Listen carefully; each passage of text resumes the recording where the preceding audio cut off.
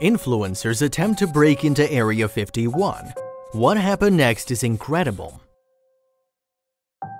My intention and that of my team was to infiltrate the high-security military zone we all know as Area 51.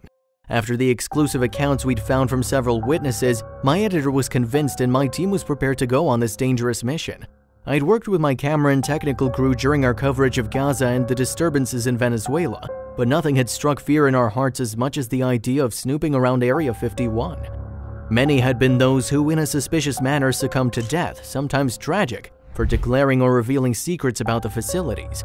Those who were behind it always tried to make everything look like an accident, and then in a subtle way to relegate the memories of these people to silence or discrediting. According to the US government itself, Area 51 is a military facility used to test and design military-grade airplanes, jets, and helicopters. However, many more stories than facts are known about this mysterious place, located 83 kilometers from Las Vegas in the state of Nevada.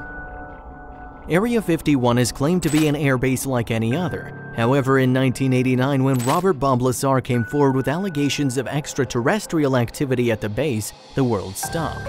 Bob claimed that the US military was using alien engineering to manufacture new weapons of mass destruction.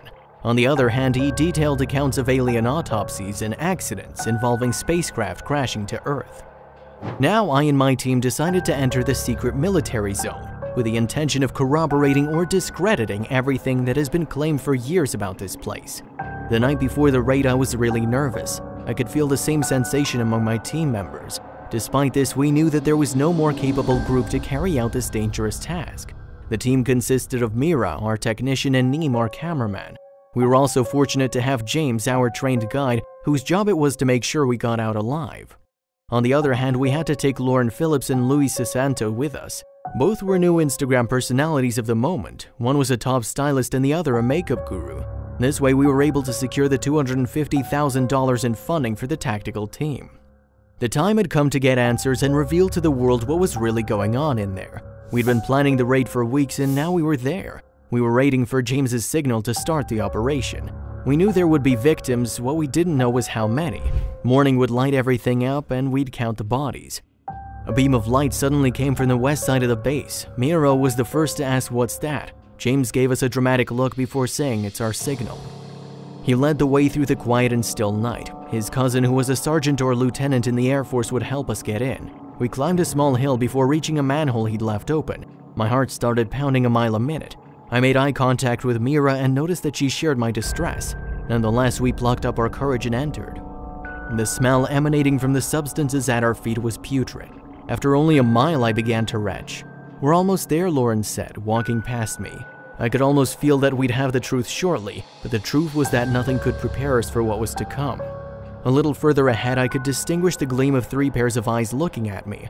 I distracted those creatures, which I didn't distinguish, in the middle of their feast. I stopped dead in my tracks, which caused the 2 behind me to trip over my back. I then lost my balance and slid face first into the dirt. My face was just a few feet away from the unknown beings.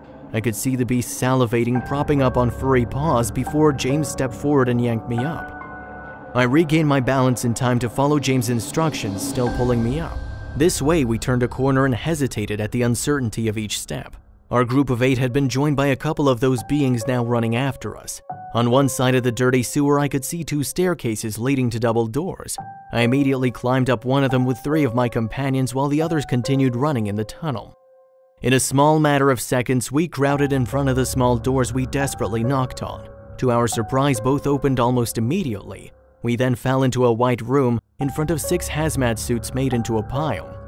"Get up," someone said in one of the suits in a deep voice. Without protest, we got up and followed them down sterile corridors of fluorescent lights.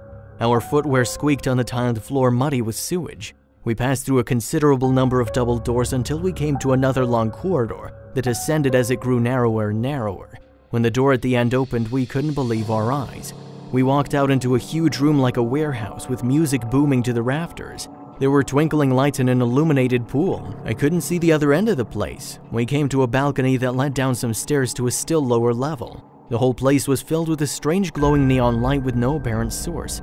We were already walking on the last step when we saw it. In front of us, about 1.70 meters tall, we were face to face with our first alien. I was speechless. I couldn't believe it. He looked at me for a moment and took me by the hand and led me somewhere. When my sight adapted and I could see better, I felt strange. I was surrounded by a large number of beings that didn't fit the human physiognomy. Some had tentacles and scaly-looking skins. We then arrived at the bar of a pub. I took a seat and looked around for a familiar face. I saw Mira. She was lying on the bar and looked like she was being given some kind of heavenly examination, but for some reason she seemed to enjoy it. I was blushing as I turned to look at the blue alien who led me there. I felt uncomfortable and didn't know what to do next. Then I asked, "Can you understand me?" I could feel a yes through my skin. "Has this always been here?" And again, telepathically he replied, "Of course it has. This is the largest spaceport on your planet." I was surprised. The biggest known secret was an alien tourist attraction. After some thought, I reconsidered. I guess we all like a little bit of Las Vegas.